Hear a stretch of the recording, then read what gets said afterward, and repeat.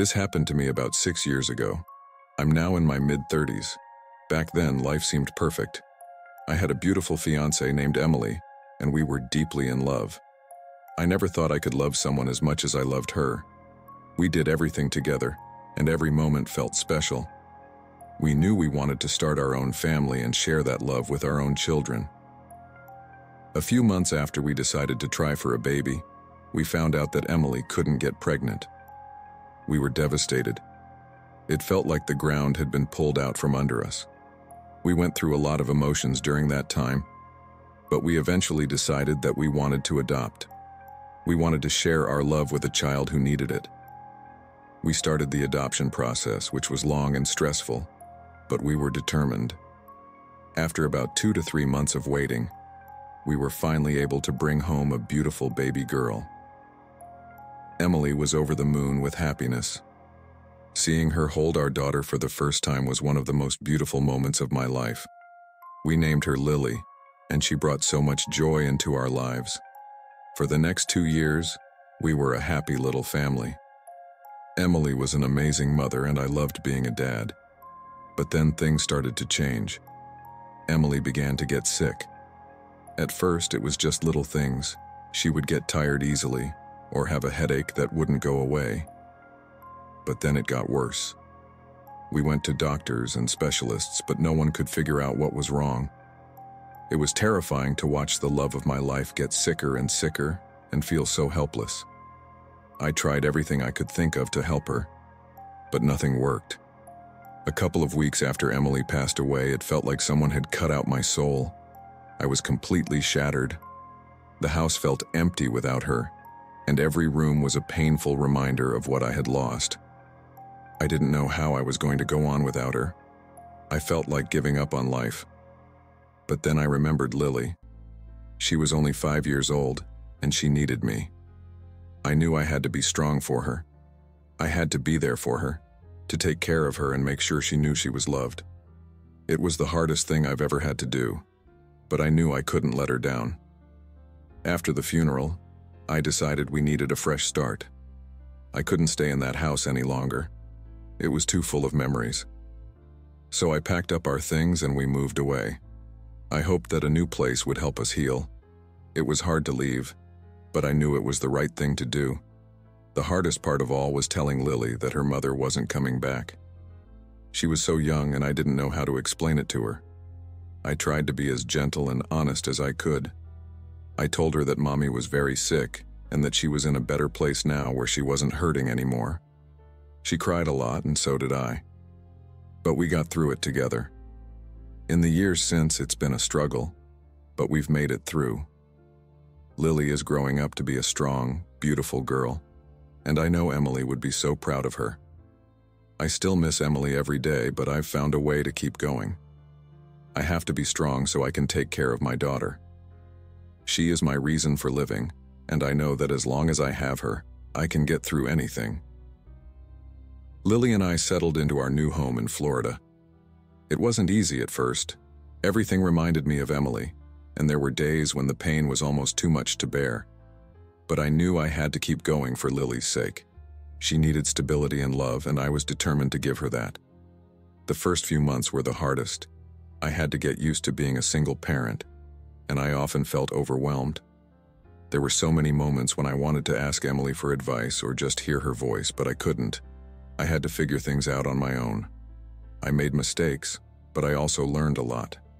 I learned how to braid Lily's hair, how to cook her favorite meals, and how to comfort her when she missed her mom. Lily started kindergarten that fall. She was nervous, but also excited. I remember holding her hand as we walked to her classroom on the first day. She looked so small and fragile, but also so brave. I was proud of her, and I knew Emily would have been too.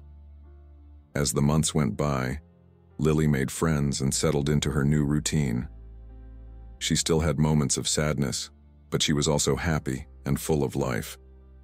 Life isn't what I expected it to be, and it certainly hasn't been easy. But I believe that Emily is watching over us, and that gives me the strength to keep moving forward. I've learned that even in the darkest times, there is still light. And that love can help us overcome even the greatest of losses.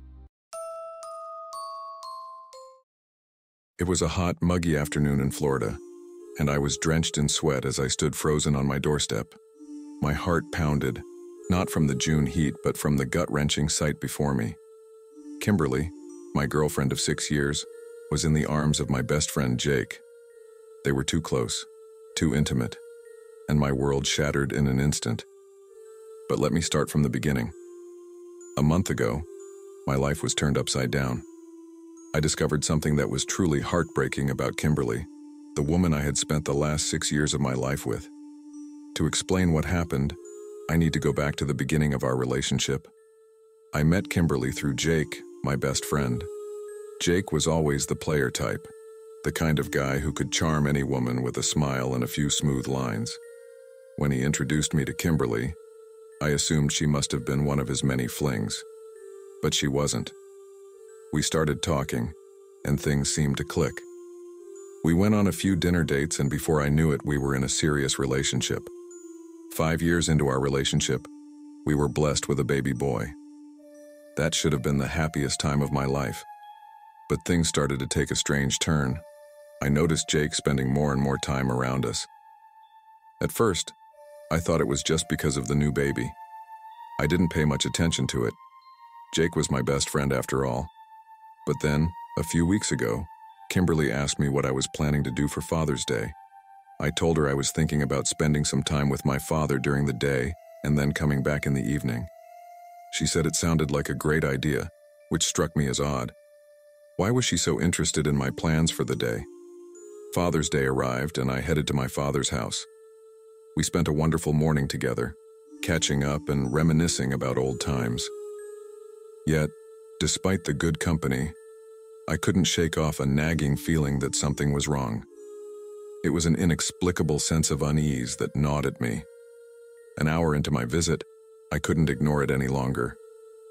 I told my father I had to leave. I couldn't explain it to him. I just had a bad feeling about what was happening back at my house. The drive back home felt like an eternity. My mind raced with possibilities, each one more dreadful than the last. As I pulled into the driveway, my heart thudded in my chest. I stepped out of the car, my legs feeling like lead as I approached the front door. That's when I saw them.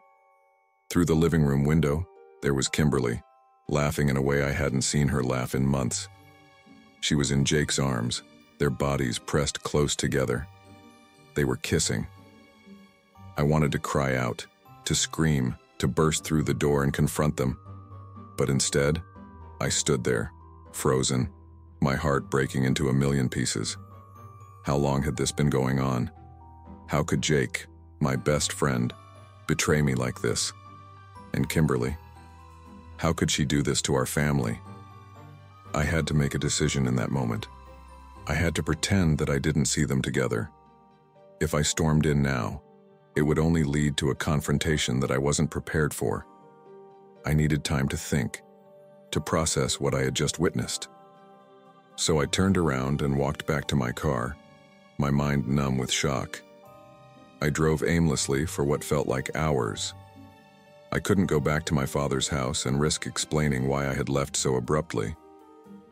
I ended up at a quiet park, sitting on a bench and staring blankly at the serene landscape, which seemed at odds with the turmoil inside me. I replayed the past few months in my mind, searching for signs I might have missed. The late nights, the secretive texts, the sudden distance between Kimberly and me. It all made sense now. But why hadn't I seen it before? Was I too trusting, too blind to the possibility of betrayal from the two people I trusted most? As the sun began to set, I knew I had to go back home. I couldn't avoid it forever. I needed to confront them, but I had to do it on my terms, when I was ready. When I finally walked through the front door, Kimberly greeted me with a smile, acting as if nothing was amiss. Jake was gone and everything seemed normal. But I knew the truth now, and I had to decide what to do with that knowledge. The next few days were a blur. I went through the motions, pretending everything was fine, while inside I was seething with anger and hurt. I needed to confront Kimberly, but I needed to do it calmly, rationally. Finally, I couldn't take it anymore. One evening, after putting our son to bed, I sat Kimberly down. I told her I knew about her and Jake. Her face went pale and she tried to deny it at first, but she could see in my eyes that I wasn't going to be fooled. The confrontation was ugly. Tears, shouting, accusations. It all came pouring out. She admitted to the affair, saying it had started a few months ago. She said she never meant for it to happen, that it just did. But her words felt hollow, a weak justification for the betrayal. I couldn't bear to look at her. The woman I loved, the mother of my child, had been unfaithful with my best friend. The pain was unbearable. Jake tried to call me, to explain himself, but I couldn't bring myself to talk to him. I felt a mixture of rage and deep sadness. I had lost not just a partner, but a friend as well. In the end, I knew I had to make a decision for the sake of my son. I couldn't let him grow up in a household filled with resentment and betrayal.